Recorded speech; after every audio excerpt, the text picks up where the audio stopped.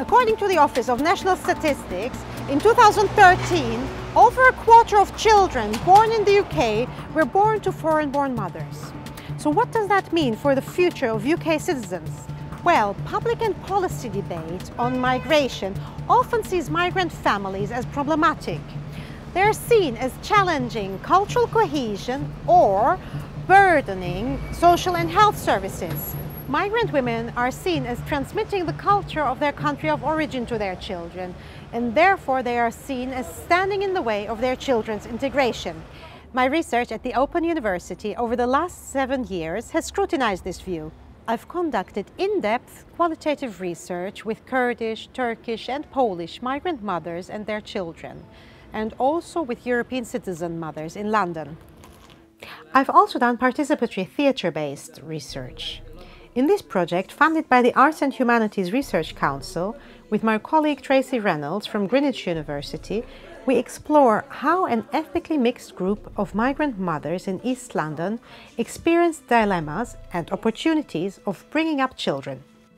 This method was particularly useful as it allowed the mothers to try out ways of acting as citizens.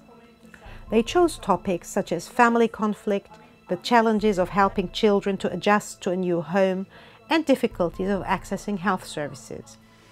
I have a mother, I have children, and if we look in a job every time, you say we need a qualification, we need like that. It's not easy to get as a mother.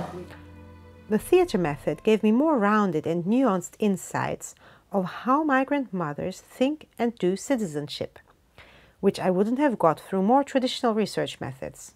My research has found that mothers are often deeply committed to bringing up their children as part of the society. And indeed, they play a key role in enabling their children to develop a sense of multicultural belonging. Yet, social policy on integration and citizenship has a narrow focus on how migrants contribute through their paid work only, and doesn't recognize the contributions that migrants make as mothers.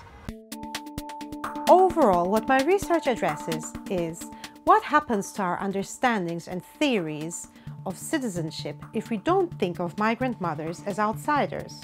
Rather than viewing migrant mothers as lacking, such an approach asks what we can learn from them. The big challenge for our contemporary society is if we take seriously migrant mothers' ways of creating participation and belonging, how does this challenge and enhance our understandings of citizenship?